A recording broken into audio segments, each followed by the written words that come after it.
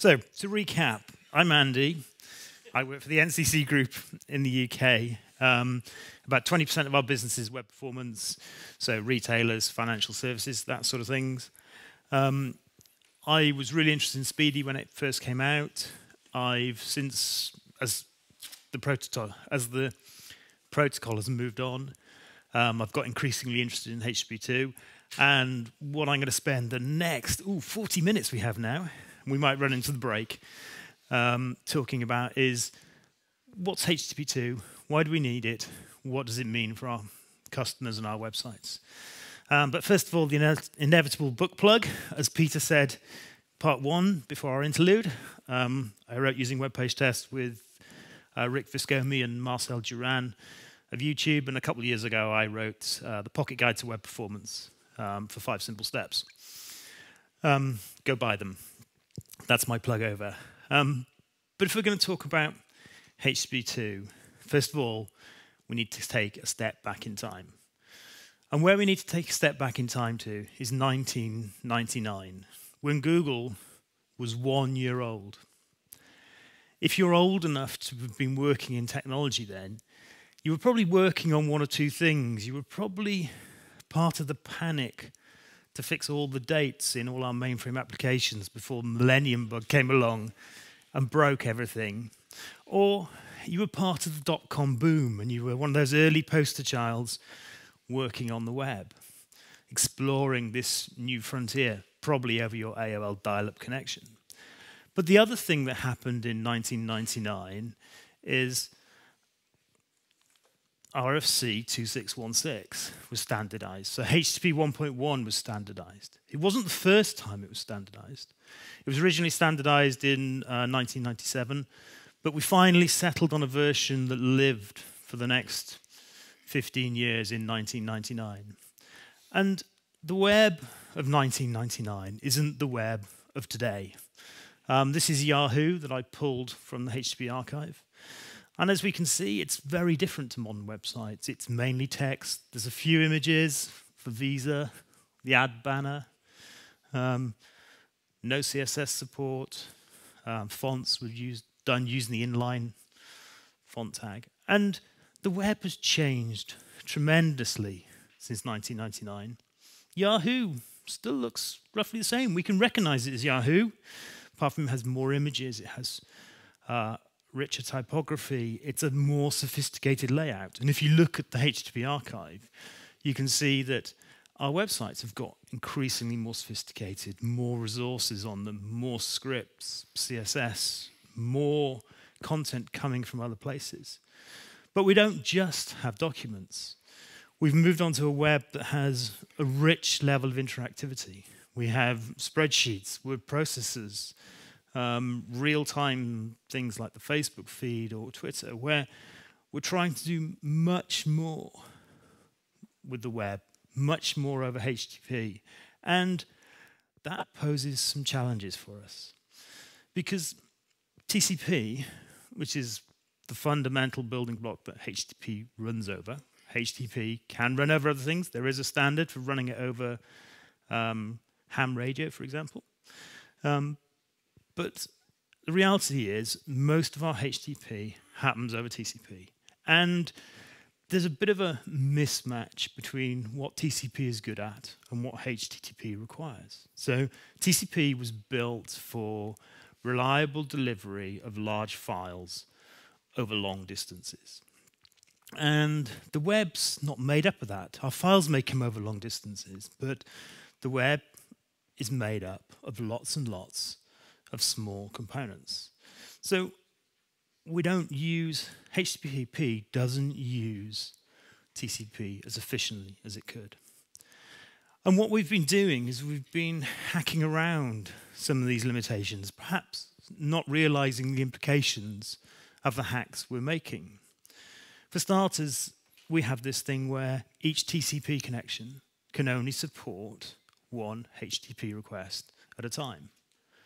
Until that request is finished, that TCP connection doesn't become available again. If that connection is slow, if that request or response is slow, then that connection is tied up for that time and can't be used for anything else. So we hacked our way around it.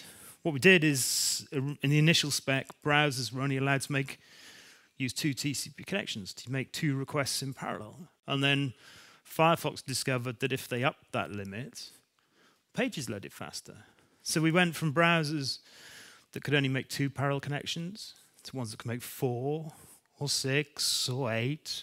And IE11 under some circumstances makes something like 11 or 12 or 13, I can never quite remember. But that wasn't good enough for us. So what we started doing is splitting our requests across more domains. So this is the BBC from a few years back, and they split their content across 4 domains. So instead of, if we've got a browser that can make a maximum of, say, 6 connections in parallel, all of a sudden, we've got 24 connections in parallel that we can be busily downloading things over to try and make efficient usage of the network. But when we do this, we override some of TCP's mechanisms. We override its congestion control mechanism that it used to determine what's the optimal amount of packets it can send down or send across the network. And we run the risk of congestion, of things like our router buffers filling up, so dropping packets. And we run into the risk of packet loss. So sharding multiple TCP connections delivers benefits to a point in time, but then it gives us danger. We can run in situations where it actually makes our performance worse. And Will Chan, who was of the Chromium team at in the past, wrote a blog post talking about how Etsy sharded across 4 domains and how they were running into packet loss situations so that actually they were sharding across too many domains and it made their performance worse. So not only do we do these things to override some of the mismatch between HTTP and TCP, every HTTP request comes with an overhead. The most fundamental overhead is the overhead of latency, where how quickly we can send a request to somewhere and get a response back is governed by the speed of light. Network packets travel at roughly 2/3 of the speed of light down a piece of fiber optic. And that means it also matters how far away from us our servers are, because the further they are away, the longer our pages will take to load, the longer our packets will take to come back to us. And Mike Belshie did a study called More Bandwidth Doesn't Matter Much, where he looked at the relationship between latency and bandwidth and what implications they had for how quickly our pages load. And as we can see here quite clearly, there's a linear relationship. As latency goes up, our page load times get longer. There's another aspect in that with every HTTP request, we send our headers.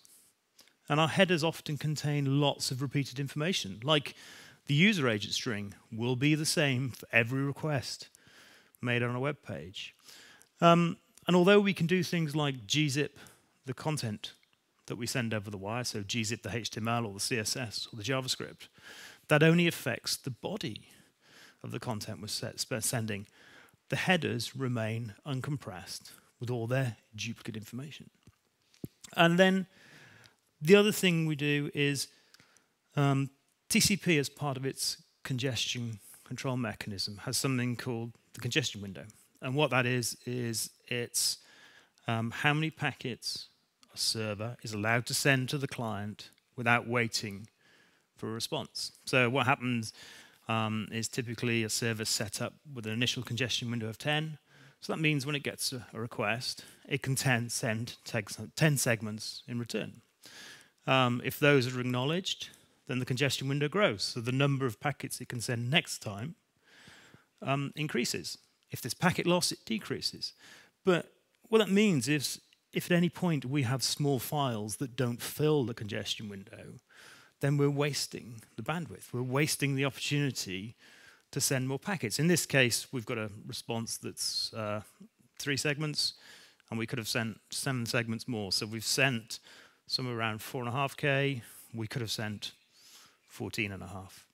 So to overcome this, we follow recipes. We follow some of the recipes that Barbara mentioned earlier on that Steve Souders came up with. And we follow these recipes without always being aware of what that means or what the implications are. And one of the recipes we follow is to bundle small CSS files together or bundle small JavaScript files together to make them more efficient to download. So they fill the congestion window. So we get rid of the overhead of the latency in the request and the response. So we get rid of the duplication in the headers. But that comes with implications. We give the browser more to download, whether it needs it or not. And if we change just one part of that bundle, it becomes invalid. The browser can't use it anymore. It has to download it again, or a proxy cache has to download it again. We do similar things with images. So we take all our small images and build them into sprites, because lots of our small icon images are only a couple K. So we build sprite sheets. But then to get just one image, we have to decode the whole sprite sheet. And what that means is the browser will cache the whole sprite sheet in on disk, or disk even on a phone. But every time it wants an image out of there, it may have to decode the whole sprite sheet. You know, it will keep it in a memory cache, but if that memory cache, if memory gets tight in that cache, it may have to kick it out. And then if it comes to needing it again, it will have to decode it again. The other thing we do is we override the browser's priorities. So all modern browsers use heuristics to determine what order they should download things off the web. Most of them will prioritize CSS, where the media query matches. Then generally JavaScript. If you look at a waterfall these days, you'll often see that even if you put your JavaScript at the bottom of the page, the browser's requested it quite early in the waterfall because it's determined it's a critical resource. So the browsers make these choices for us based on the massive amount of pages they see. They use telemetry to send it back to make decisions on what's the optimal way to load a page. But every time we do things like embed some binary data using a data URI in a CSS, we're overriding those priorities. I'm looking at a client now where they have something like 34 images embedded in their CSS as data URIs. And what that means is that CSS is bigger. When it comes to rendering the page, it means the CSS will take longer to download. So the visitor will have to wait longer for that page to start to render. Whereas if these were normal images, the browser would make a decision on when it should use them based on its own heuristics. The other thing we do is we inline critical resources. Like this is a bit I stole from a guy named Yoav Weiss's blog. He implemented the picture element in Chrome, so we all owe him a big favor. But we do things like take the CSS, work out what's critical, work out what we really need to render our page, and embed it in the head, which gives us some maintenance problems going on. And what all these techniques we use to speed up our pages show is that there's a tension between development and delivery.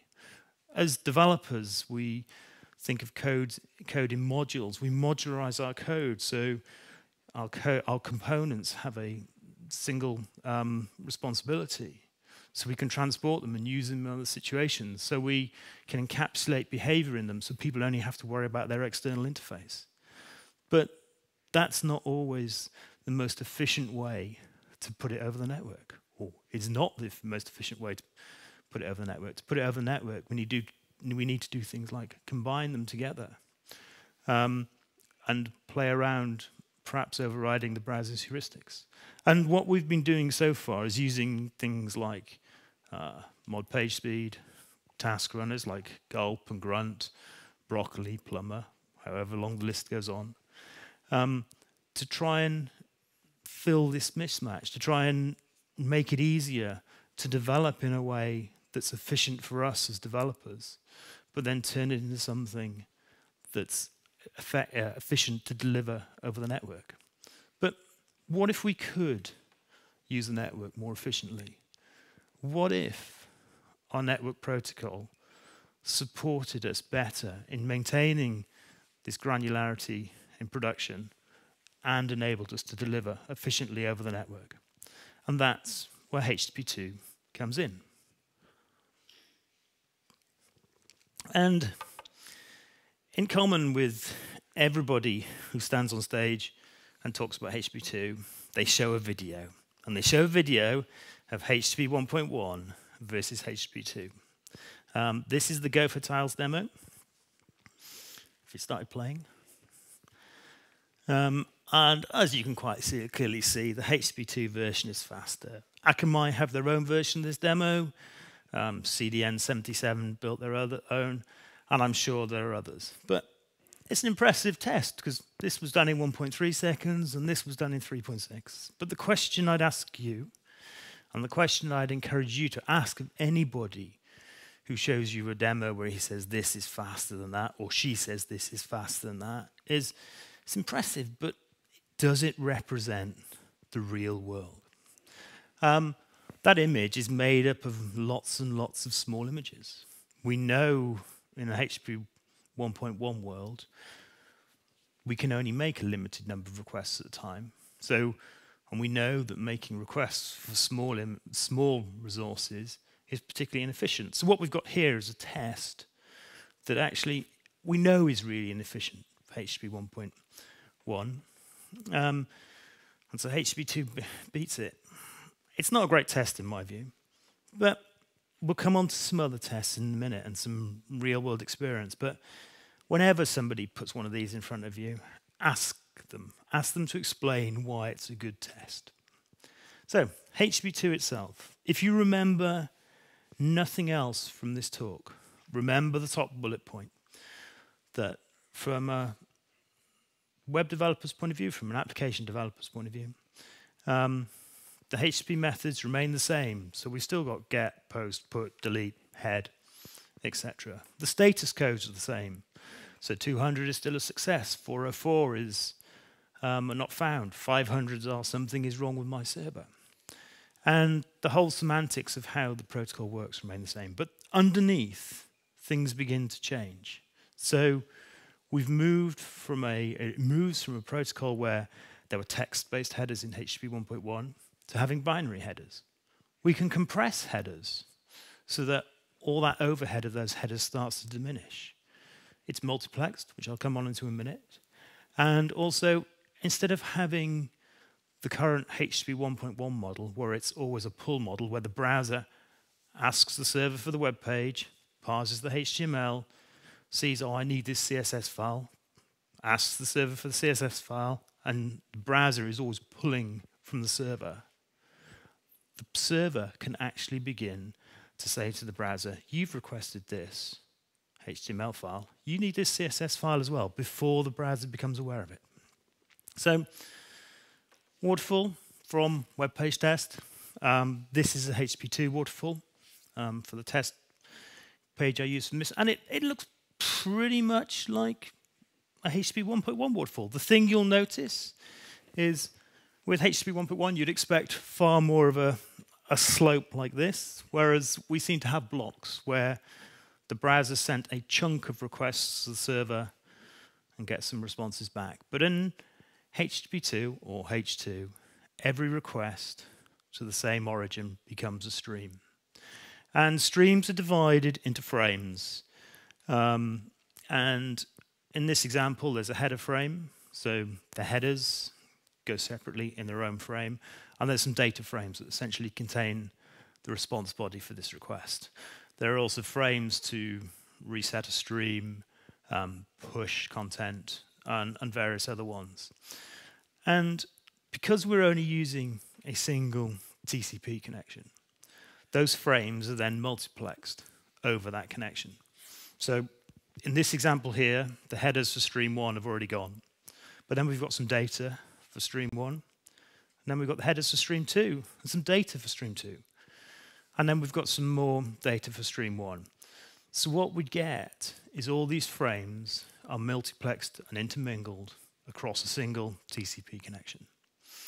And this is what it looks like. If you ever looked at the bottom of web page test, below the waterfall, you'll see there's a TCP connection diagram. And this is the same site loaded. Top one is HTTP 2, so we see a single TCP connection. Bottom one is HTTP 1.1, where we can see, in this case, There's 6 TCP connections. So if we're going to multiplex and mix these frames over a single connection, how do we know we're going to download the right frames first? How do we determine what our priorities are? And H2 has a prioritization mechanism that depends on weights and dependencies. And not everybody implements this yet. So Chrome, for example, implements the weights, but doesn't implement the dependencies yet. So what we have in this situation is we have the root object right at the top, and we have 3 objects, so 2, 4, and 6, that depend on it. And those are the 3 streams that get priority in the beginning, or right now. And the way they're split up is with a weight of 200, effectively stream 2 gets 2/3 of the band of the frames, stream 4 gets 1/3, and stream 6, that's at really low priority, effectively gets nothing. It will only get some time on the wire if the other streams become blocked for some reason. And then what happens is if stream 2 completes, then 8 and 10 will share its frames or share its allowance between them. So this allows us to build up quite complex models of how the server sends us content. And the other thing to mention about the weights and dependencies is the browser hints them to the server or expresses a preference, but the server is free to override those based on what knowledge it's already got. And there's some real challenges around this about what is the optimal order, what is the optimal priority, and just because we start out with those, does it remain that way? So we request a web page. First thing we're going to get is the HTML file. Does the frames for the HTML remain our priority for the whole point it's downloaded? Or at some point when we've got past the head and we start to need the CSS or any JavaScript that's in the head to start to render the document, do they become more important? And there are all sorts of questions like this out there waiting to be explored. We get header compression using HBAC, which helps just reduce symbol duplication. And there are plenty of illustrations. So Ilya Grigoryk's got some great stuff in one of his talks about H2, where he shows the header compression in a bit more detail. I chose not to do it here. So question is, does it make any difference? And so what I did is I took a template I found on a template site. It's not quite, it's probably not the best model of a modern web page because it's only got about 30, 40 requests on it, whereas we know modern web pages are a bit more complex than that. I hosted it on AWS in Dublin, and I tested it from AWS in Singapore using web page test and its cable profile. And if we hit play,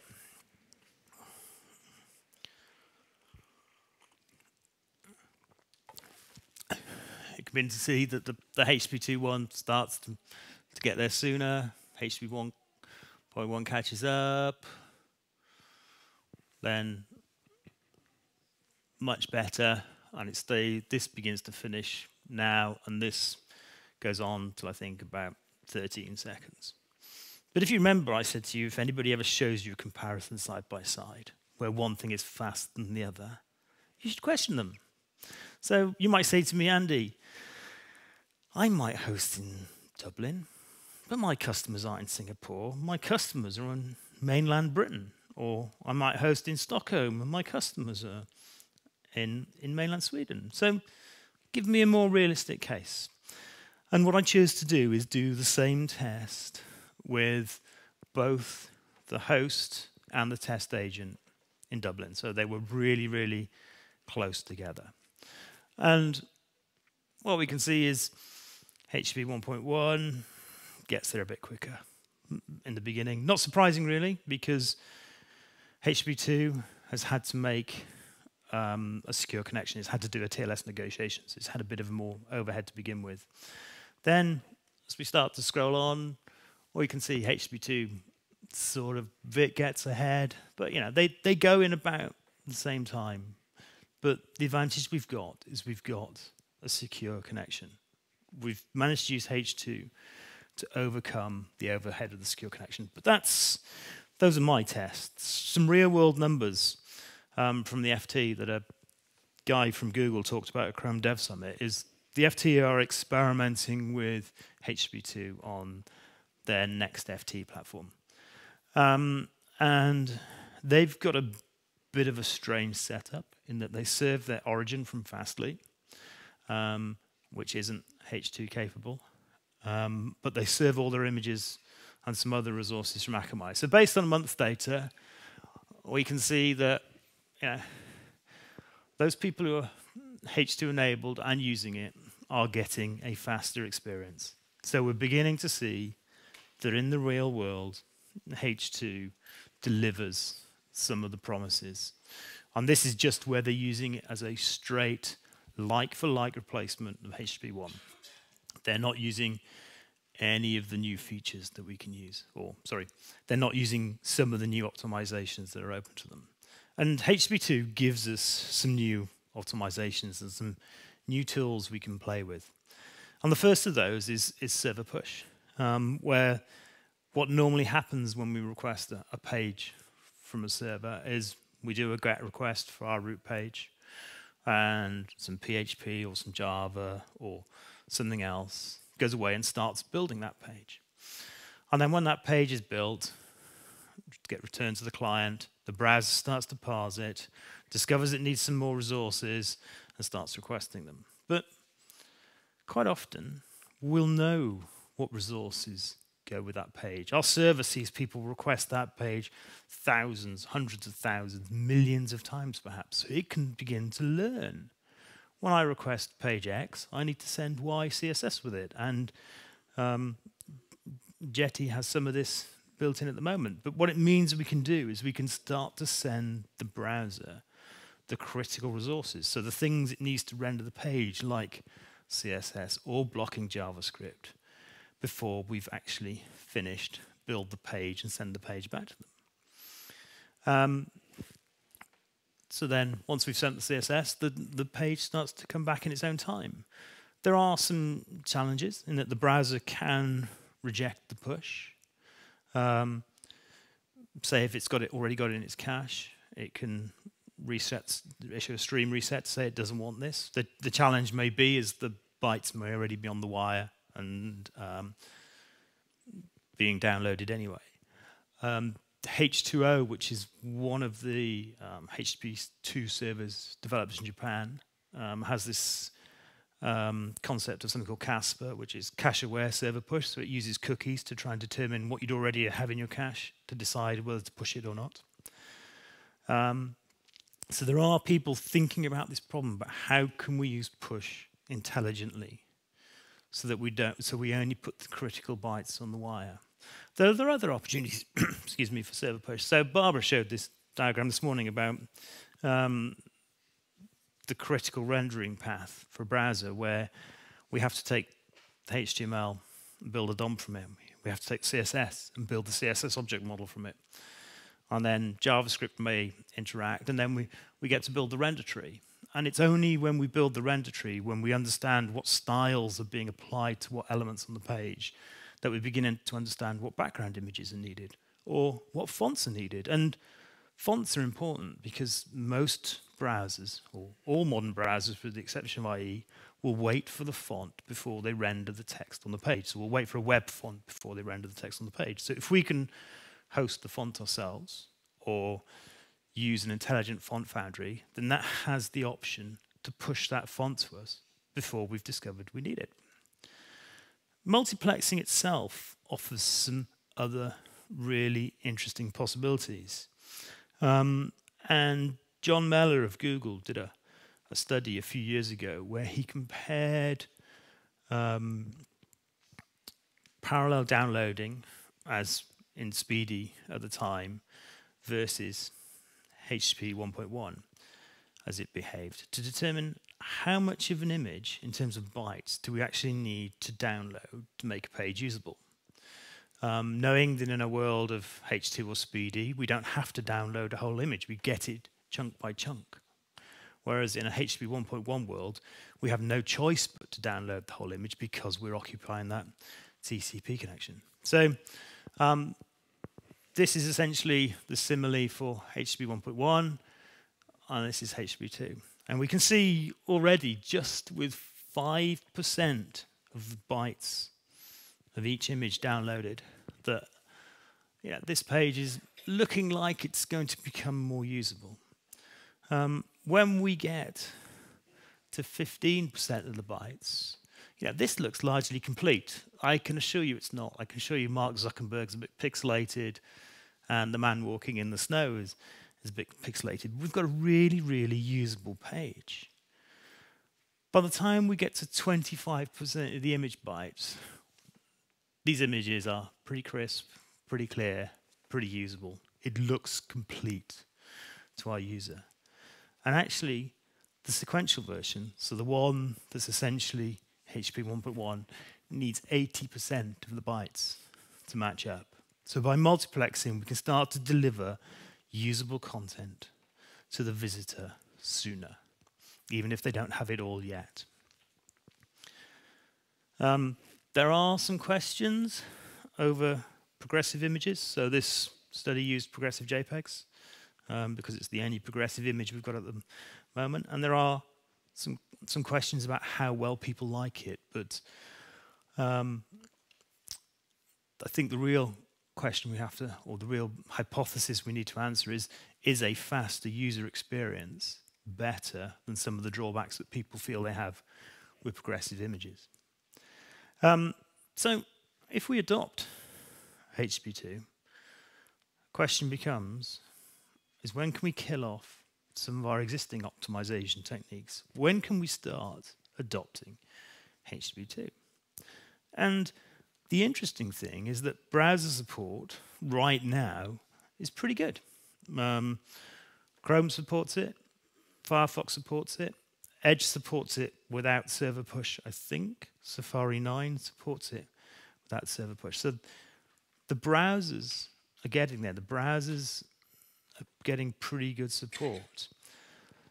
Server implementations are a bit further behind, but they've certainly come on a long way in the last 6 months. So we're seeing beta support from people like Nginx, although Nginx doesn't yet support server push. The current Windows Server technical preview supports HTTP 2, and you can go and fire it up on Azure if you want to play with it.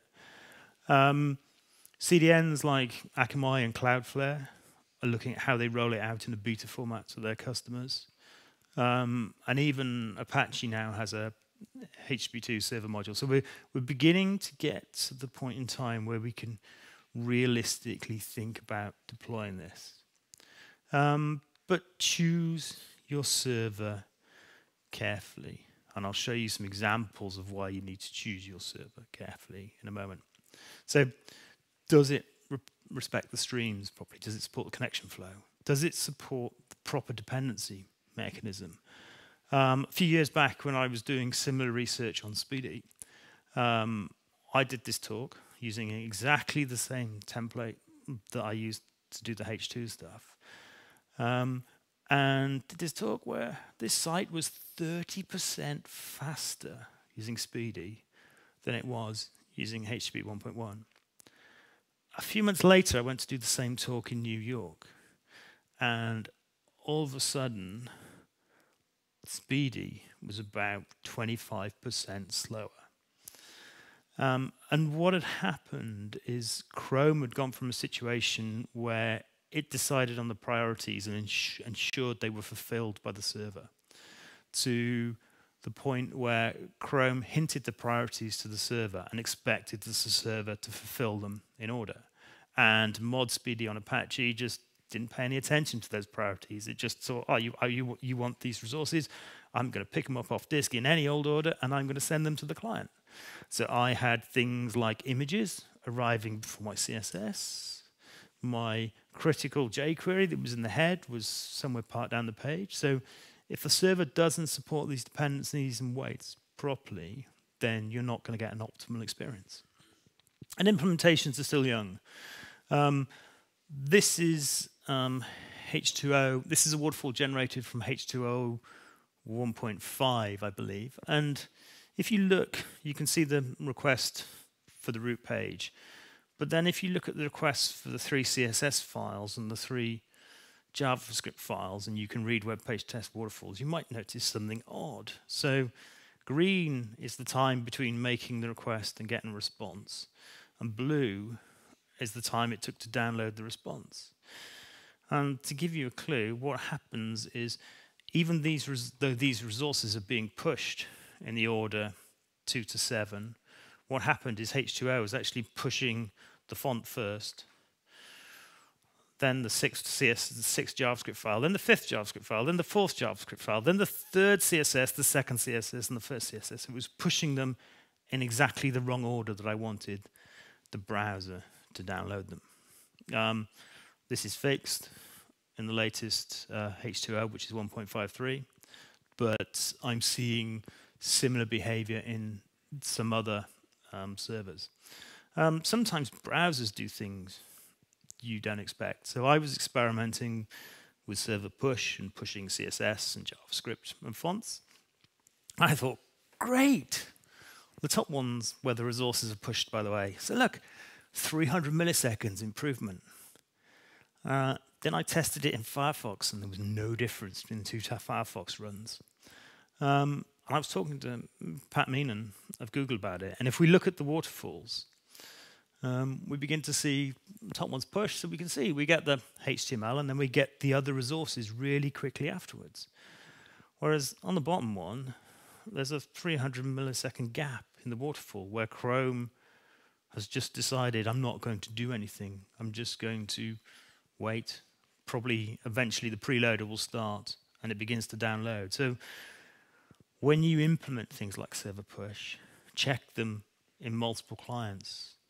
Check that the behavior is what you expect and there's not some unexpected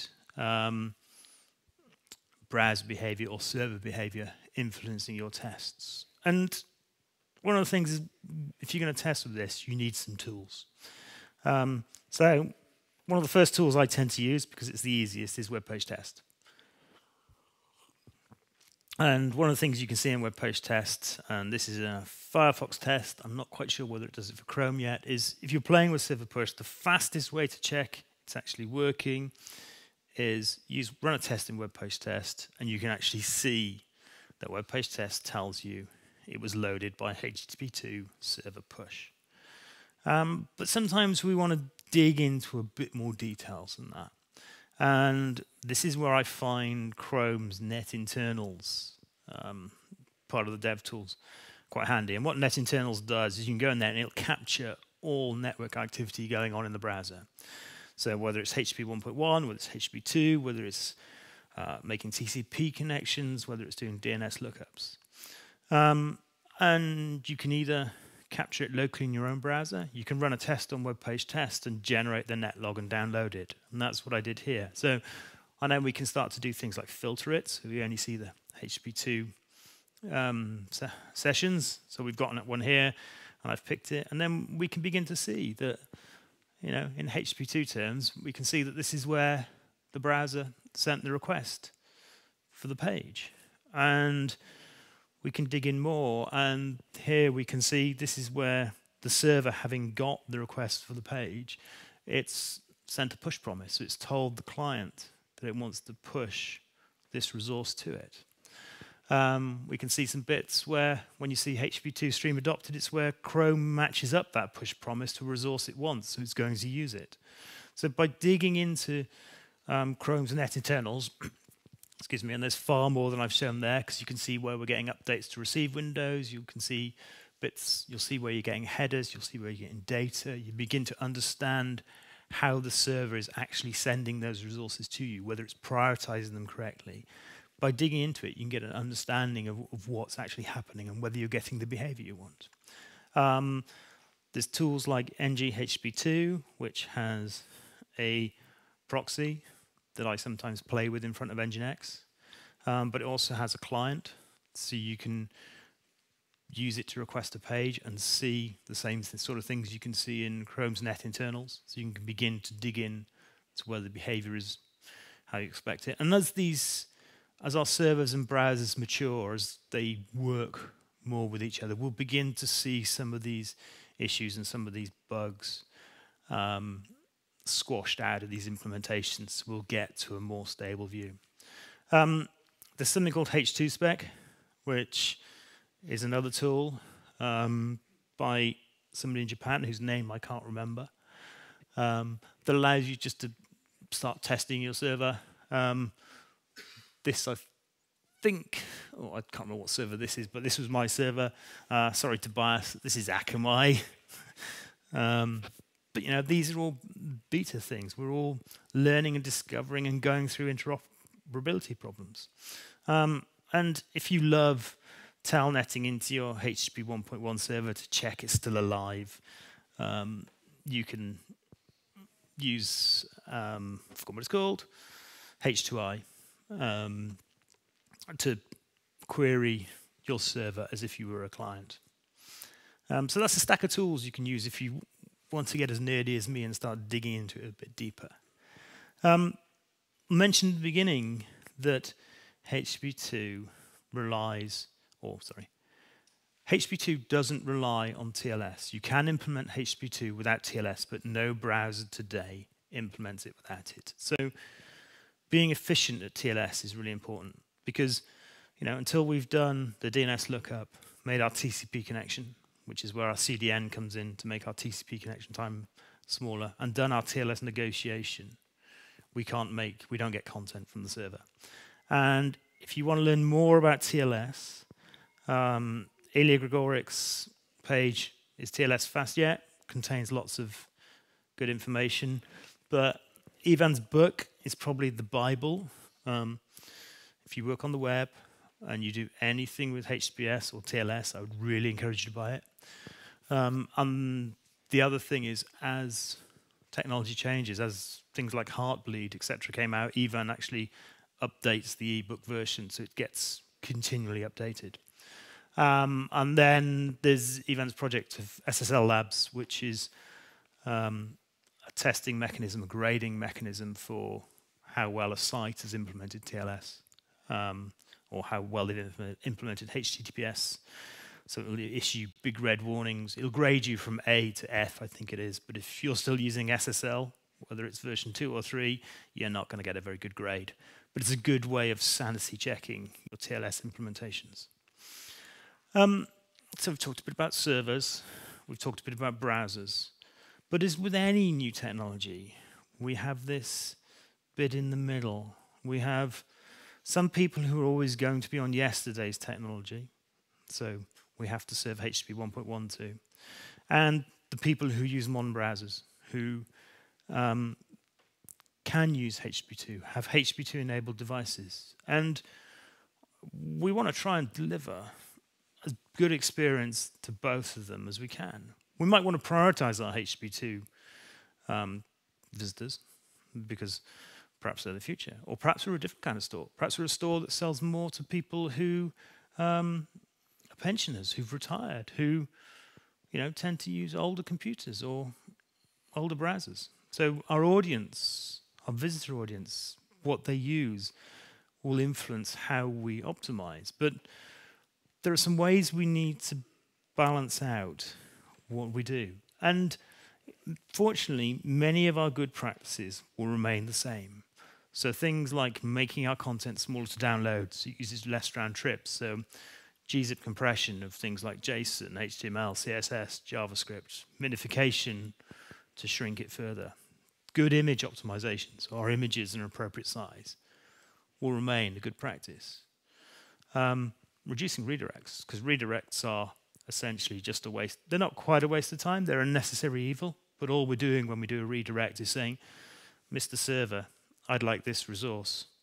Server responds saying, no, you don't want that, you want this. And, so we will always have redirects because our content will move, our sites will move. But we never want more than one. Doug Sillers from AT&T and I did a talk a few years back at Velocity in the States where we looked at the HTTP archive. And I think the worst redirect chain we found was 6 redirects to get to the actual response that the browser really needed.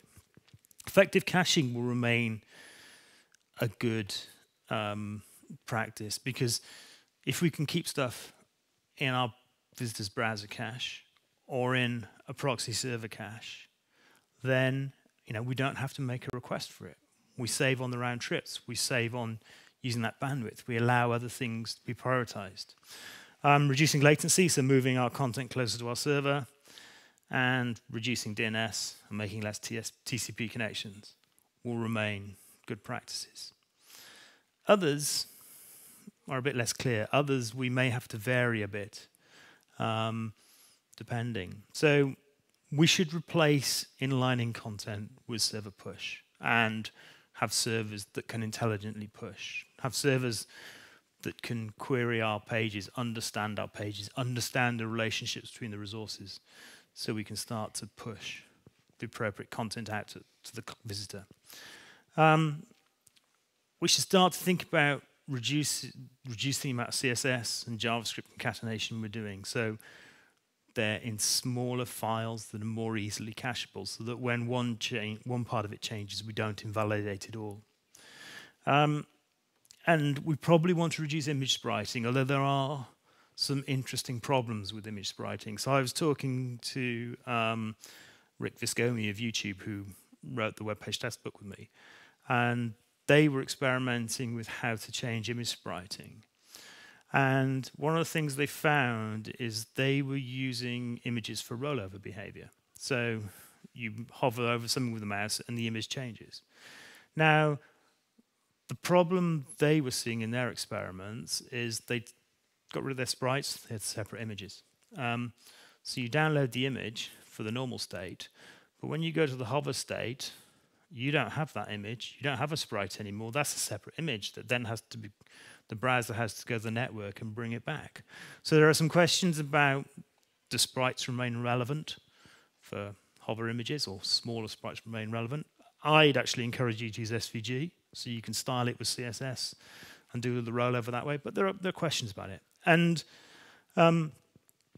generally we want to avoid sharding and splitting our content across all those hosts, so that we allow TCP to keep control of its congestion control mechanisms.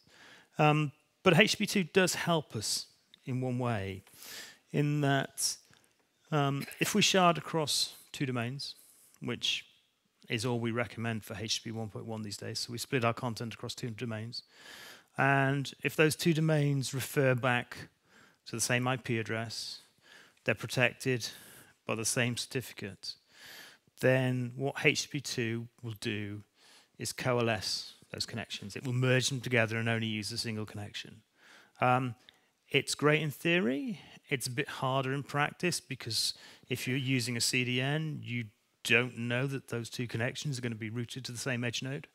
And with things like global load balancing, they may not end up at the same IP address. So there are some challenges around that. And this sort of brings me to, how do we move on? We've got to this situation where we know the optimizations we need to make for one protocol or for another, but we have a really diverse user bases often. We have people using old browsers, new browsers, fast connections, slow connections. And can we as developers, or people who run our own servers, can we actually think of and put in place all the optimizations we need to deliver a great experience to people? Or are we going to have to rely on optimization services, such as ones based on mod page speed or Akamai's Ion, to deliver these things for us? Will the amount of variety that we need to cope with just be too much for us? Or does HTTP2 actually make things simpler? And I don't know the answer to that question now. I think it's a question a lot of people are going to spend a lot of time thinking about it. And there are plenty of people with automated solutions out there trying to solve this problem. In my experience, some are more effective than others. And I think for some of them, I could do a better job by hand. But that's a different talk. But we've still got, even though HTTP2 allows us to make good use of the network, we've still got some challenges. We've still got things like people still use CSS at import, which means we don't discover we need some more CSS until we've got the first lot. There's a question about how they're going to fit into ES6 modules. There's questions about how is Service Worker going to cope with HTTP2 push that will all be worked through, and we will eventually get some sane answers on it. But the challenge that we don't seem to get through is our use of third parties. And if you look on any large commercial site today, we make massive amounts of use of third parties, whether it's for A/B testing, whether it's for analytics, whether it's for image delivery. And HTTP2 doesn't really help us with this problem. In the case of the FT, it does help them because all their images are on an image domain. But where we've got lots of little requests, and this one has got 160 requests, only 47 come from the origin, the rest come from various third-party services. HTTP2 doesn't help us with this much, but something called W3C resource hints should help. And what they do is they begin to give us ways and complementary ways of hinting to the browser what we're going to do. So if we're going to go to a third party, we can say resolve its DNS ahead of time. Or in Canary, I don't think it's in proper Chrome yet, we can say, I'm sure I'm going to use this third party, make the TCP connection before I need it. And then what's coming along as well is preload, so we can say to the browser, look, I am going to use this resource from this third party, download it, here's an instruction. So there are ways of solving these third-party problems, but the amount of third parties we use on the web will perhaps limit some of the gains we can get from HTTP2. If you want to learn more, Ilya's excerpt from High Performance Browser Networking is available for free, and Daniel Stenberg, who is Swedish and wrote curl, has got a good explainer on the web. Finally, the thing I would encourage you to do is go and explore, go and play, go and learn, and share what you learn. Share your questions, share your puzzles, because it took us from 1999 or even 1997 to 2007 before Steve Souders wrote his book about how to make the best of HTTP 1.1. And surely we don't want to wait 8 or 10 years before we can make the most of HTTP2. Thank you.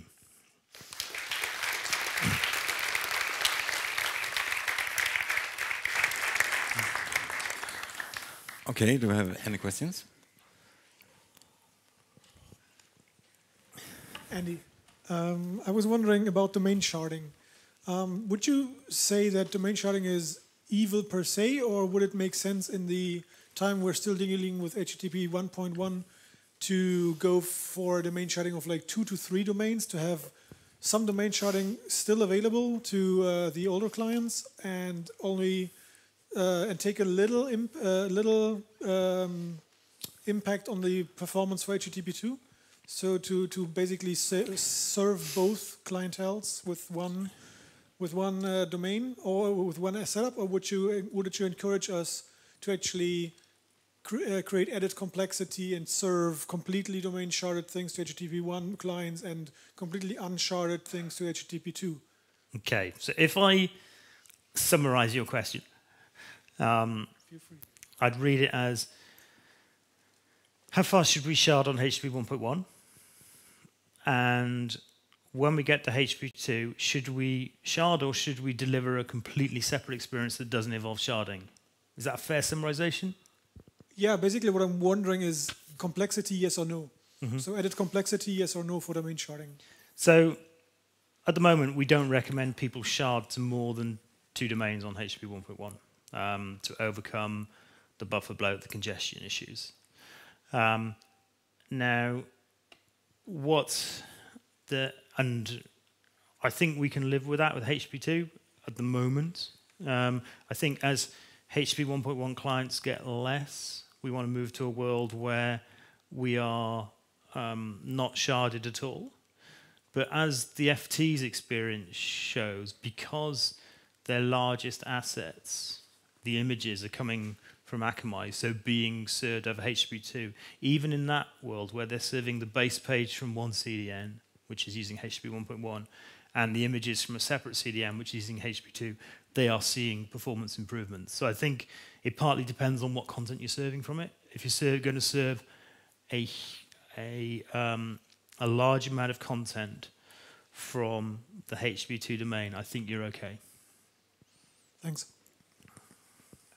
I have 2 questions. One is if there's more benefits to gain from HTTP2 for mobile clients, and I was also wondering if there's any difference in support between mobile clients and desktop clients and laptops, even if the browser version is the same, so to speak. Okay, so I'll take the browser support question first, and I'll take the second one afterwards. So support is roughly equivalent for mobile and desktop versions of browsers. So Safari on iOS 9 and Safari on OS X both support the multiplexed header compression aspects of H2. They don't support server push.